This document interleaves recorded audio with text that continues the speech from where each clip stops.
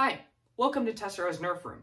Today we're going to be taking a look at the 5 blasters that I think are severely underrated. At least the 5 that I happen to own that I think are severely underrated.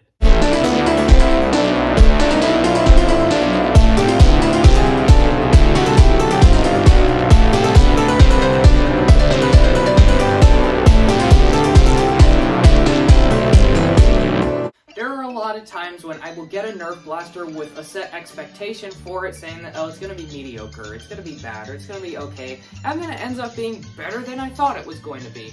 This isn't really a repeat of the blasters that exceeded my expectations special, more blasters that I just think have gotten a little bit too bad of a rep, and are actually better than people say they are.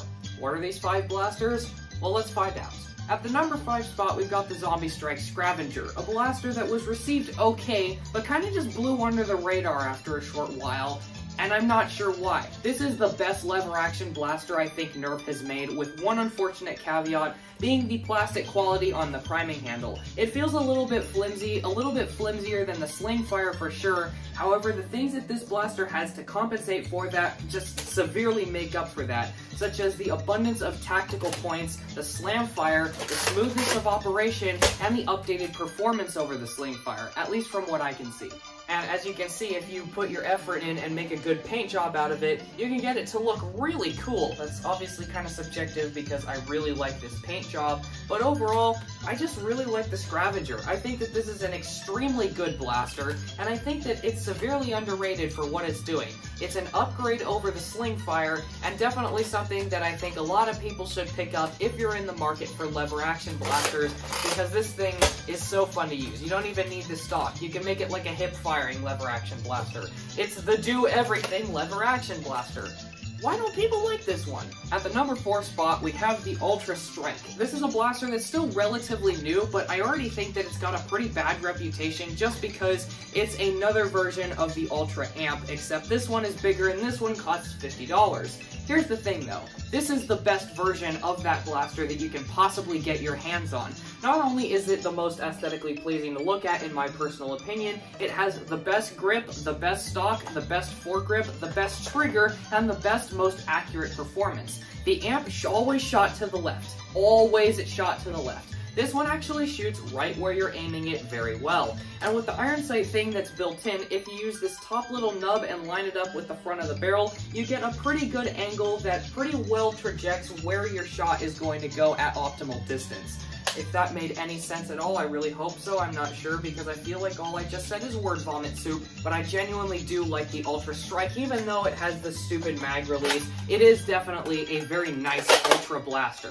And I do think it is one of the best blasters that you can get in the Ultra series. At the number 3 spot, we got the original Big Chungus Centurion, except this is the blue Centurion, so I'm kind of a little bit biased here because this is a slightly better version of the Centurion, but my point still stands overall. This blaster is actually really good. The reason why people don't like it is probably because it was introducing a new ammo type at the time and had this whole proprietary magazine thing, and it didn't really go above and beyond at what it was trying to do. Even though technically this blaster does outperform every Elite blaster ever released. It shoots pretty hard for an Elite blaster. Not to mention, it looks very cool and the draw stroke is hilarious. It had a reverse plunger, which also contributed to the problem, even though that means it can do this, which is terrifying and awesome. It doesn't come with the orange scope that's on here. I think I need to make that clear, but even without the orange scope, I think the Centurion is a blaster that's worth buying, at least for most people. The blaster is...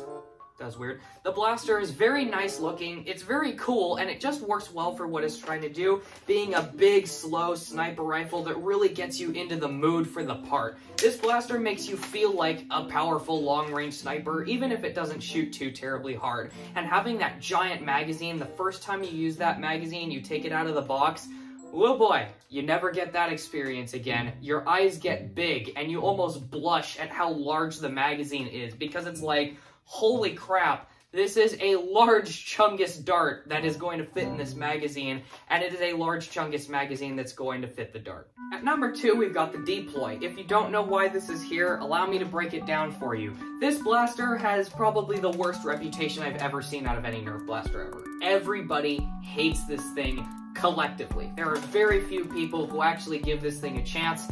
And I have no idea why, because the blaster itself is not bad. It's made well, it's comfortable, and it just works.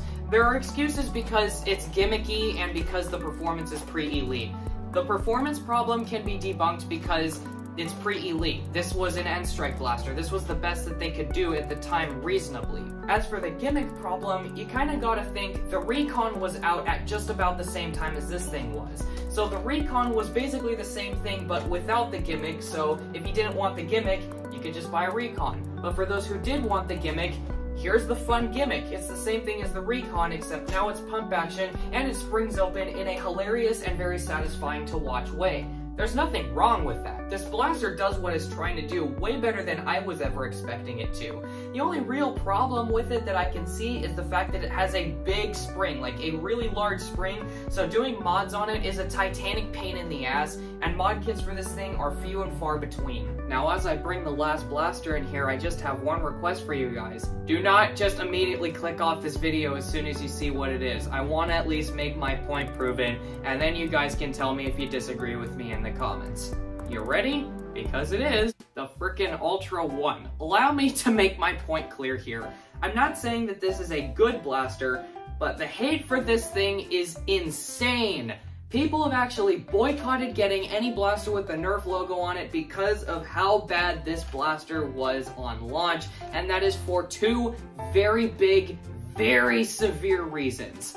One, the marketing for this thing was blown way out of proportion, and Hasbro basically said that this was going to be the best blaster ever, in which it wasn't. It was just a mediocre elite blaster. And two, that mediocre elite blaster came packaged with a new proprietary ammo type that brought nothing new to the table.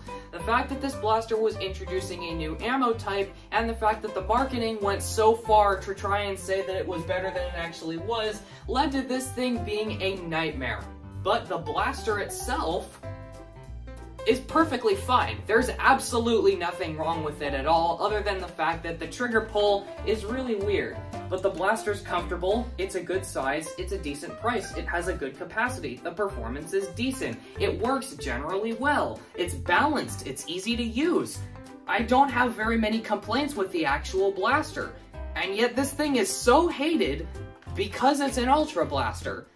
If I were to modify this thing to shoot elite darts or to shoot some other dart type, chances are all of the criticisms that people had for this thing would blow away, because the blaster itself really isn't bad. The blaster itself is just fine. It was all of the extra little details that Hasbro threw in that made this thing such a hated disaster of a product. And that's basically all I have for this video. I know that people are still going to disagree with me because this entire video is nothing but hot takes, since these blasters, I am saying they're underrated because I do think that they're underrated, but that is just my opinion, and I'm just stating why I think that.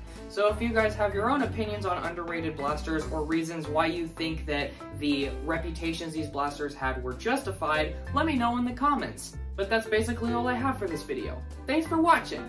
And our shoutouts today are the Nerf Boys, Mr. Top Hat Wolf, Ratmater, and Tyler Colton.